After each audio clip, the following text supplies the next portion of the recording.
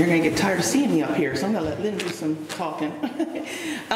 We were able to meet with Kenda and David Kapaku again last night. We actually got to do it through a Zoom meeting. They had to drive, about, 40 miles? No, 7 miles to the church. 7 miles, sorry. 7 miles to the church because they were having rain. And when they have rain, the satellite doesn't work. So then they don't even have stuff at the house. So it's amazing what they do where they live. But it's pretty cool. So we're going to show you some pictures. They're a little difficult to see. They're so much better on my phone. But this is their sanctuary. If you could see this in true color, it is a bright red carpet with bright red chairs. I believe the cross is even red. All the other stuff up there that's dark colored is red, I'm pretty sure. I was really amazed. I was like, wow, this is really colorful and beautiful. It was built in 1964. And if you look over to the left where you see cars and you see some housing roofs and then obviously the ocean, he was able to tell us, he got us a close-up guide in last night, and they're surrounded by millionaires. Lucas, ex-wife, George Lucas's ex-wife lives right behind them. So I asked him, I said, well, how many are you missioning to? Like, who comes to your church? Well, they actually do have one that comes to their church. So he didn't say who, but it was pretty cool.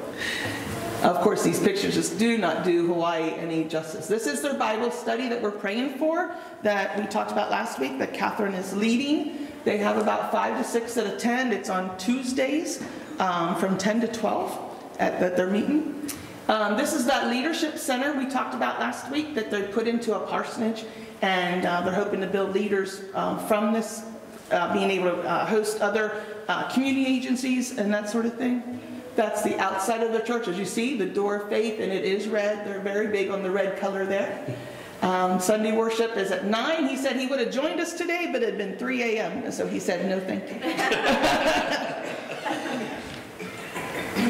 I'm going to let Lynn talk about this one. This is how they get their water. They get it off of the roof. It goes into this big tub right here, and then it goes down into the house. This is what they use for their bathroom and dishwasher and dishwasher and things like baths, that. Not bathrooms, baths and dishwashing. Yeah. And then we have a better picture later. She loves gardening and jigsaw puzzles, so you'll see many beautiful gardening, and that's coconuts, just different things. That is their home. That was built by their grandfathers, I believe is what he was saying. And there's a better picture. There's the holding tank for the water that they need to use for their dishwashing and that sort of thing. This one I didn't understand. And this is their solar power. This is the batteries that operate that solar power, that hold the energy for it. He said those batteries only last a year because the refrigerator's going 24/7. So he has to change those batteries once a year. Otherwise, she said they were using, before this, they were using propane, but they were also using ice. And she said it took a lot of ice to try to do. She said I had to go 6 weeks without a refrigerator, and I told him, I cannot live like this. We need to have a refrigerator. So this is their house. As you see, they have the creek that we were talking about that goes right by their house. And actually, I think one of the pictures there, it goes right under the porch to the right, to the left there. And that's what he goes and gets water every day from, so they are able to use their toilet.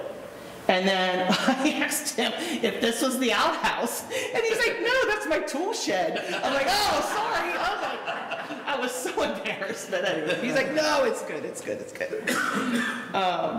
So just keep them in mind. They go to Lahana, which is 40 miles away, for just their post office box. Not just, but to think, you have to go get your mail. They only go, maybe, she said, twice a month, or if they know something's coming in, they'll go a little more frequently. Because that 40 miles takes them about an hour and a half. He said it's half as long getting out to a blacktop road as it is going on the blacktop road to where they need to be. But they do their laundry in there. They get their propane gas for their stove. They use little bottles, she said, that we would use on our grills for their gas stove. They don't have anybody that will bring propane out in like a big tank or anything like that.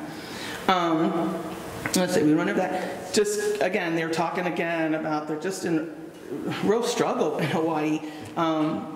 They're still not open. Nothing's open. No, there's no restaurants open. There's no hotels open. He says every time you go down the street, we were in Lahana just the other day, he said, and just everything, things that we thought were open and working okay, they're closed up, they're boarded up, they're just moving out. They're going to the mainland in California or wherever to take their business because they just don't have any. Now, he said we did see a news report that there is some tourism coming back in, even though they have these restrictions of air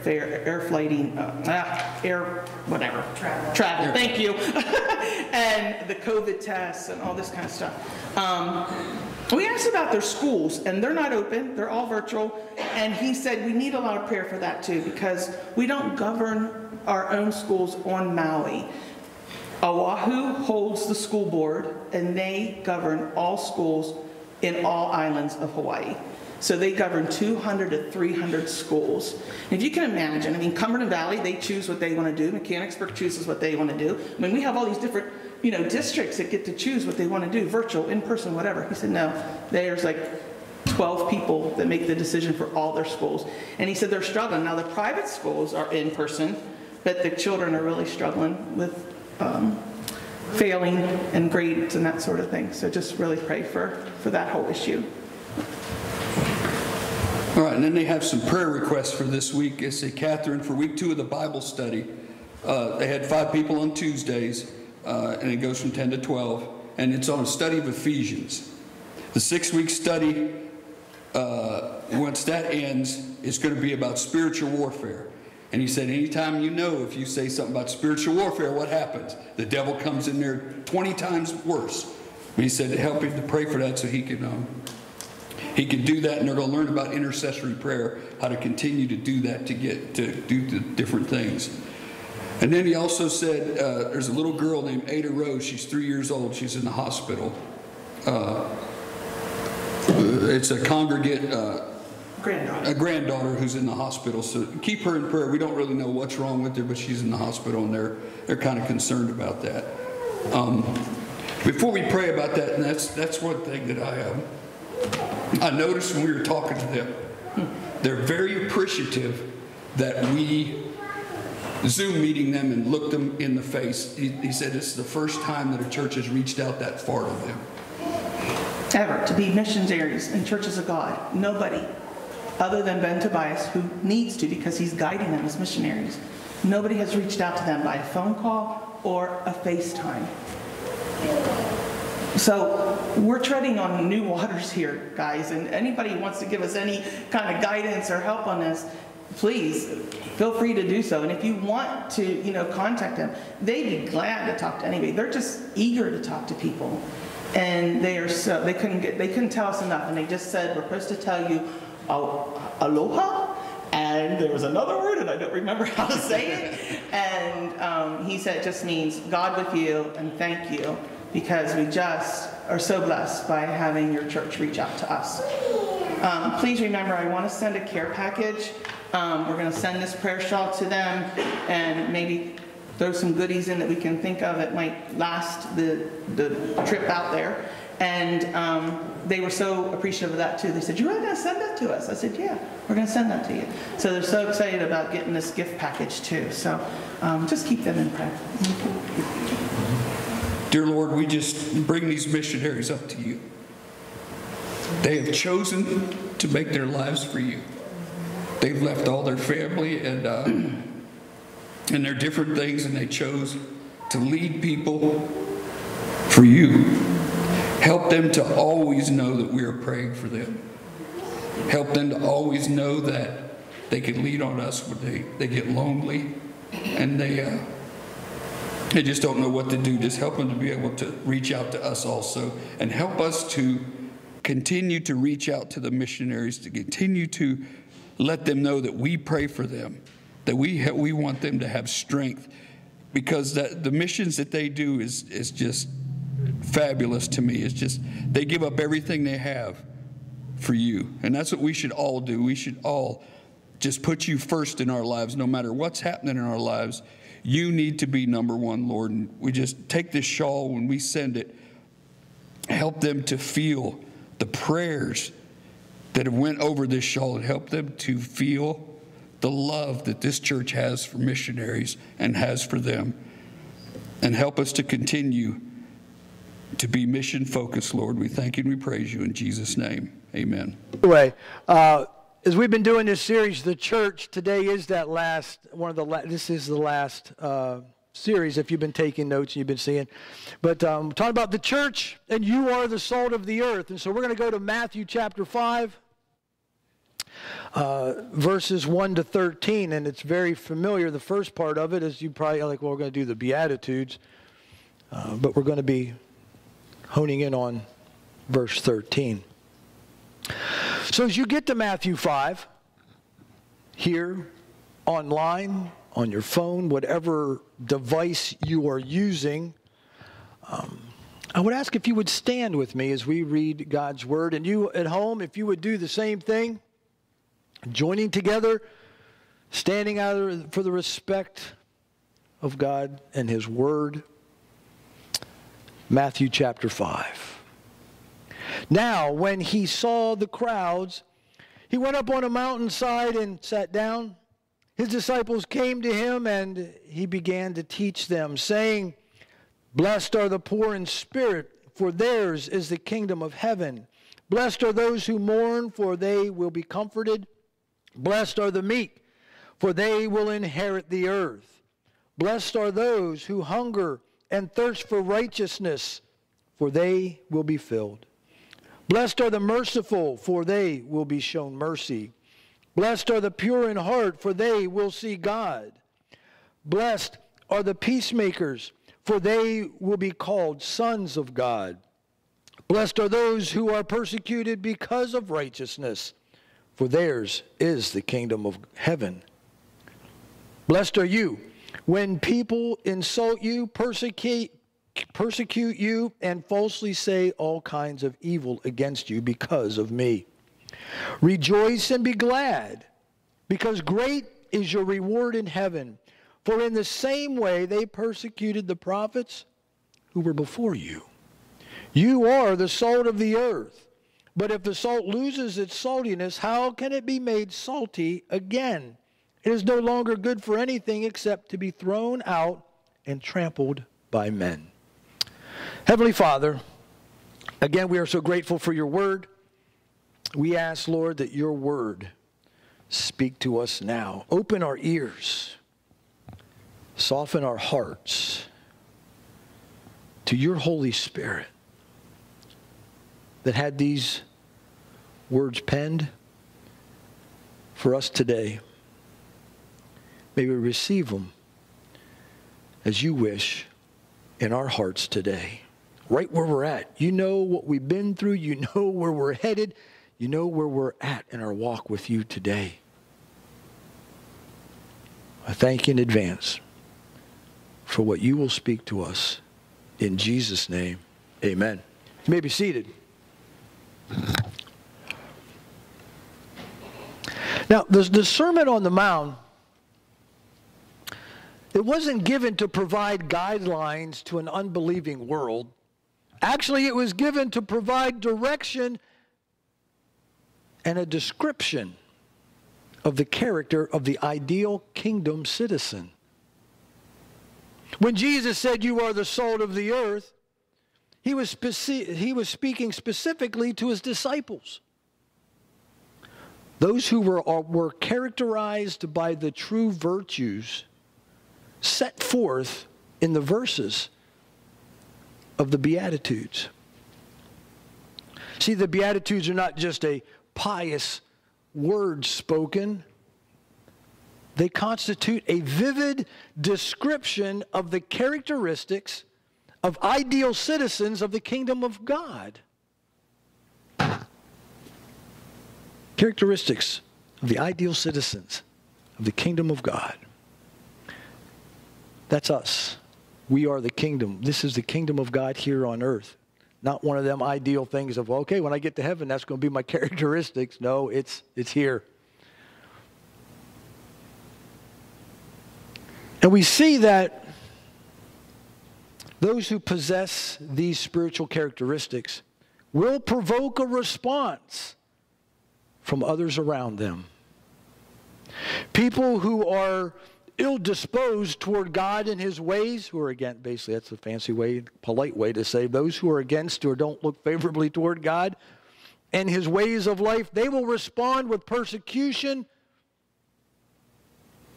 toward the sincere follower of Jesus Christ. Maybe you have seen that. Maybe you have run into that when you share or talk about or live the life of Jesus, so you live a life of a Christian, that sometimes people will, he says, will persecute you. See, ideal kingdom citizens we need to have hopefully a wholesome effect on those around us that are well disposed, who are in favor of, who walk toward God, as we serve as salt of the earth in light of the world. In verses 10 to 16, our Lord describes the negative and the positive responses of the unbelieving world toward his disciples. And we see that, and we know that Jesus, he's this master communicator. He used common experiences and objects to communicate these great truths about God, about people, about various roles and responsibilities. And the interesting thing of salt in that day, it was very common, very significant. And this metaphor that Jesus uses to describe the nature and function of his church. People, now you think where he's at, by the Sea of Galilee, people by the sea and salt water, it was easy for them to get salt. Now the people inland, it was a little harder for them. They had to barter for it. They had to barter. They had to trade in things to get salt, to keep things preserved. And it's interesting that a Roman soldier, part of his pay was given to him in salt. And the word that used there, it was called salarium, S-A-L-A-R-I-U-M, salarium. Well, it's a Latin word that we get our word salary. So anyway, hence, we could understand why salt was considered so valuable. And so Jesus expected his church to function as the salt of the earth. So our question this morning, are we salty? Or have we lost our saltiness?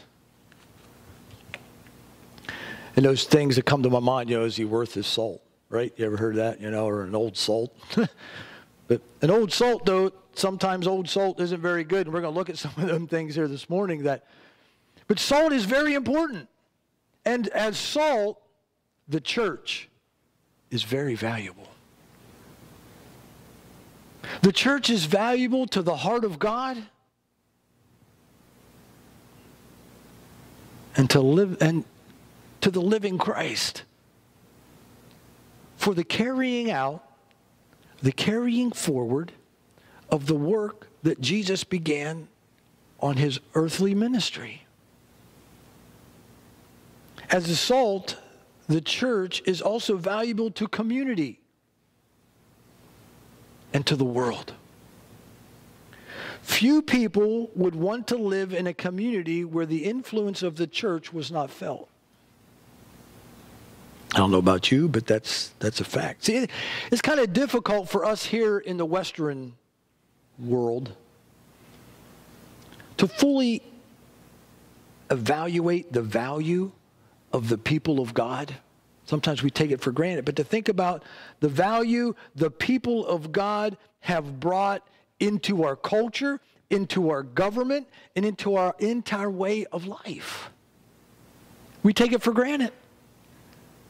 How important, how valuable the people of God who've come before us have put down the foundations.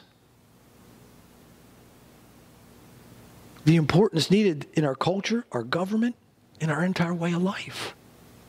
Think about some of those things in our culture that if they were not there, look at other cultures, other issues they have in their daily living.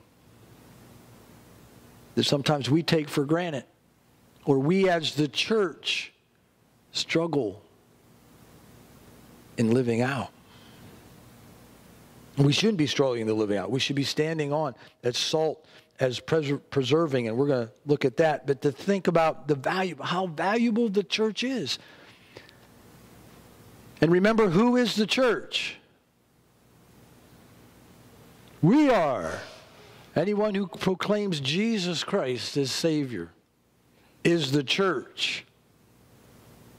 And our ways in the Word of God and standing for those truths is valuable. As salt, the church is essential to the world's well-being. I don't know if you ever thought about that, but our Lord used this metaphor to describe the church's simple, essential functions in the community. And what are some of the functions? What are some of the functions of salt back in that day? I'm glad you asked. I have a few here. Salt was used as a condiment, and we use it today for some of these very same things. It adds zest to food, right? When food, especially vegetables, actually all food though, but when it tastes flat, it needs some seasoning, what do? As we're thinking about this, I'll put some nice thoughts in your head of tomatoes and cantaloupe and watermelon and all those things. How many of you put your salt on it? Oh, I heard them. Yeah, see? But it needs, you put salt on it and it livens up the flavor. And so that's the remedy. And so also needed is, we need salt in our bodies, right? You can't live, there's a balance that we have to have. And I'm noticing the older you get, sometimes you have to monitor that.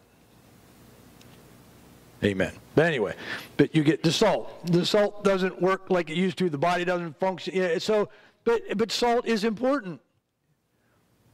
So the ideal Christian and the ideal congregation is to bring this beauty, this fragrant, but also a flavor to the life of the community that is wholesome and helpful. That's what salt is to do. We are to be. And when I use the word community today, I believe it's community, us as a community, as much as community outside our walls. That it works both ways, that we are to be helpful, wholesome under the community of believers and reach out to also our lifestyle as salt of the earth is going to be looked at and affecting the community around us. Salt was used also as an antiseptic. It was a cleaning agent that served the same functions as like we use peroxide and alcohol today. And maybe some of you use salt today for some of that stuff. I don't know. But so when the church is functioning as it should, it will perform a cleansing and antiseptic function in the community.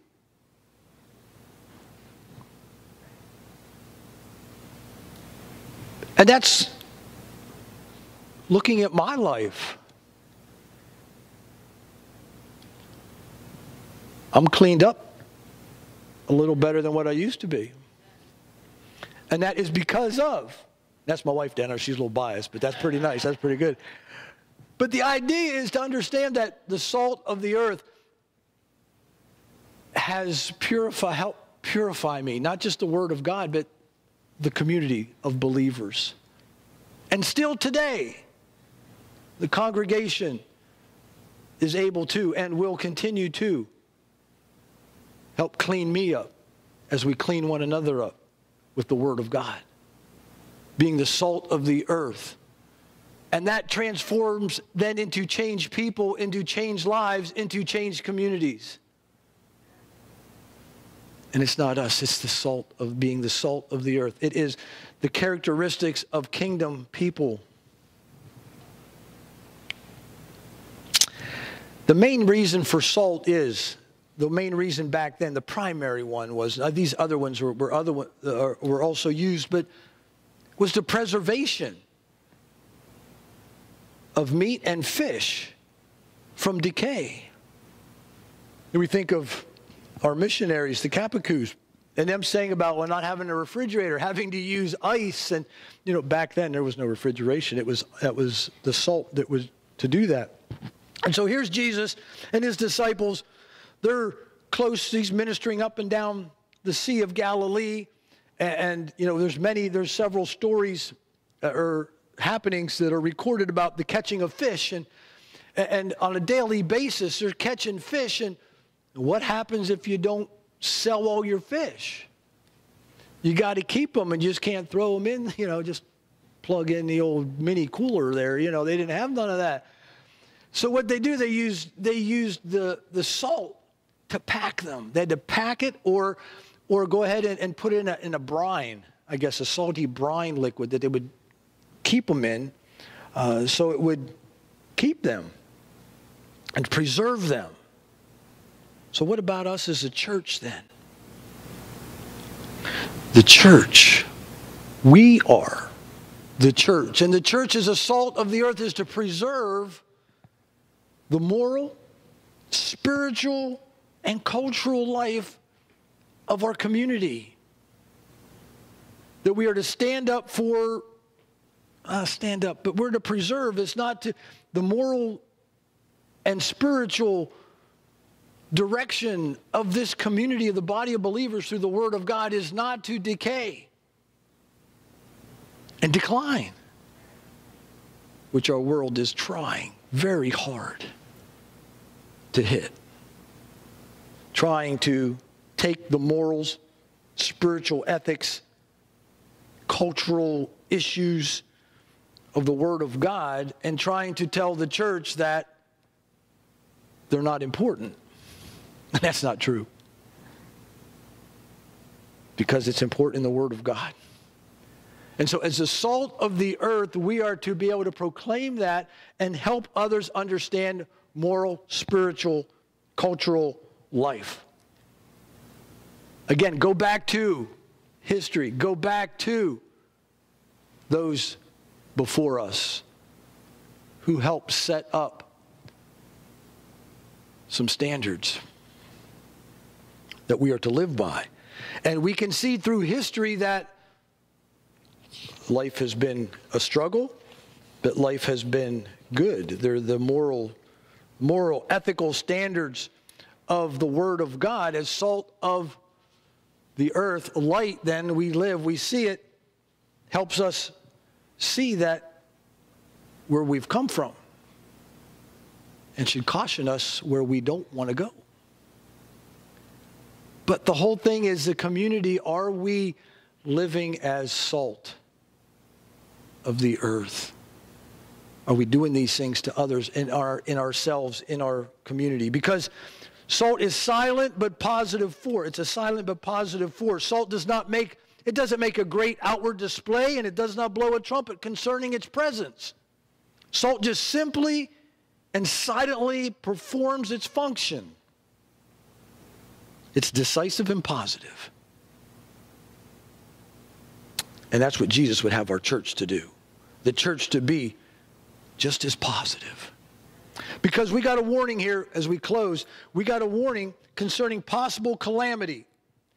Because Jesus, it must have been an issue because Jesus, he spoke it and saying that the possibility of losing its saltiness. And it's of no value, he says. They just throw it on the roadside where it won't hurt the crops, but they throw it on the roadside and it just gets traveled over. And Jesus is using this illustration to warn us as disciples of Jesus Christ that we are to be cautious that we don't lose our Christian witness and influence. Because salt could lose its saltiness if it's isolated.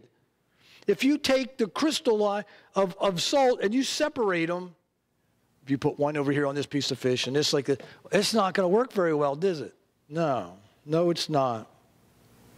And so the truth is of us as believers, if we separate ourselves from fellowship, from the fellowship of believers, either you walk away out of disobedience,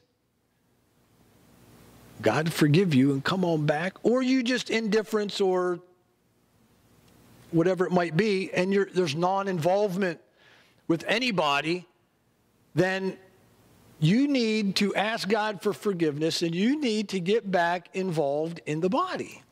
Simple as that, because you're going to lose your saltiness.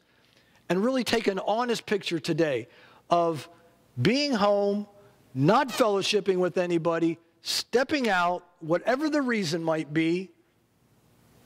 Are you as spiritually strong today as you were when you left? If you can say yes, more power to you, then that's good, but I doubt it.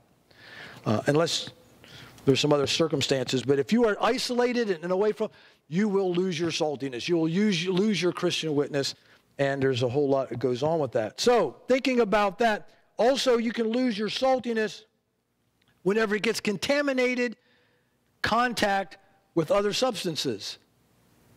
If the salt gets mixed with dirt, sawdust, and other substances mixed with the salt, it loses its saltiness and is unable to perform its unique functions. So we as believers, we are put on guard, and we have to think about our attitudes and our functions and what of our ambitions that go into and enter into our heart that would contaminate our lives. Again, destroying our influence and preventing us from being a distinctive follower of Jesus Christ. One of those things in our lives that shadow us, and we're not salty because we have too much contamination of other things in our lives that people don't even know we're Christians sometimes. Well, I didn't know you were a Christian. I didn't know you'd go to church. Maybe. Maybe not. Maybe we just struggle with little things, and that's okay. To think about, okay, how am I being salt, Lord? What's being contaminated in my life that keeps my witness away?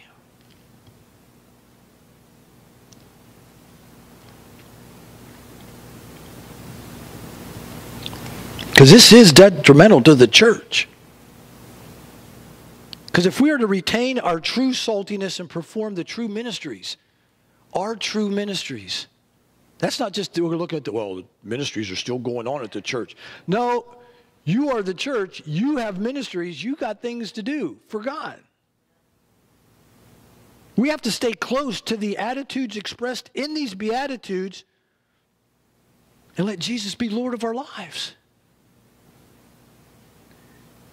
We must make a positive response to that cleansing fire of the Holy Spirit so that He can purge out our attitudes and our actions that would contaminate our lives and ruin our witness. And some of those witnesses are nonverbal witnesses. Witnesses that things that happen that you can't vouch for because you don't get a chance to. They see something happen and they know it, and so that's one of them things that we can talk about that later. But think about this. If you put salt on your tongue, I didn't try this. They say though, but that will enhance your thirst. It just enhances your thirst for water. So think about being, Lord, you're calling us to be the church, the salt of the earth. Can we as followers of Jesus Christ, will we cause our lives to function as the salt that creates the thirst for the living Lord in our lives? That we have the living water in us, that we want to thirst for Him, and throughout, because of that, salt, it performs many functions, but the salt cannot generate new life. So you can do a lot of work, but it all comes back to the first thing, and that's Jesus Christ. He is the one to generate new life. You have to know Jesus as your Savior and Lord. You ask Jesus into your life to be Savior. You're saved. now you have the Holy Spirit, and you are the salt of the earth, and you start living as a salty Christian. But hopefully as our lives go, are we as that salt for the Lord, as our thirst for the living water, as we have that, are we then moving out that having others, those who are the salt of the earth, are we creating a thirst in the hearts of unbelievers to know our Savior? Are we, as the church, as the salt of the earth, creating a thirst in the hearts of unbelievers to know the Savior? You have to understand, apart from the church, I don't read in Scripture about a plan B for people to come to know Jesus. For other than what you and I have come to know Jesus through somebody else, through the church, that we are challenged to be the church. That God wants to use you and me to be the salt of the earth, that people may want to know about who Jesus is. And it starts from us, inside, working outside, in our lives, in our witness, to be the salt of the earth. To understand how invaluable the church is and how essential it is to the world's well-being. So today, may God enhance our saltiness.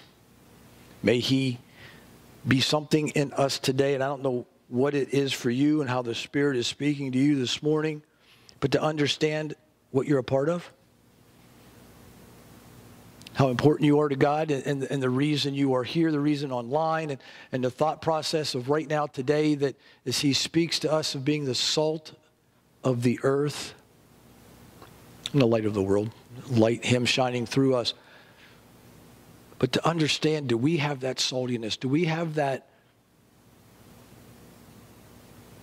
thirst for Him, that others see our lives as they want to thirst for what we have? And that's the love of Jesus. And that's the forgiveness. That's our life. May we just ask God to direct us today. And this morning, as we're getting ready to sing our closing hymn, I want to challenge you. Do you know Jesus? Have you asked Jesus into your life? Because that's where it all starts. If we don't ask Jesus into our lives, if we don't have Jesus as our Savior, He can't become Lord. So He's got to be Savior first. And He says, call upon that all who call upon the name of the Lord shall be saved. So you call upon Him. And calling upon Him is one of those, is just from your heart. And I want you to think about that, because we're going to pray. And I want you to pray. Don't tune off right now, just at the end. If you're thinking about, just stay online, and we're going to sing our closing song. And as God leads you and you just allow the Spirit, we're going to pray a prayer at the end of the service and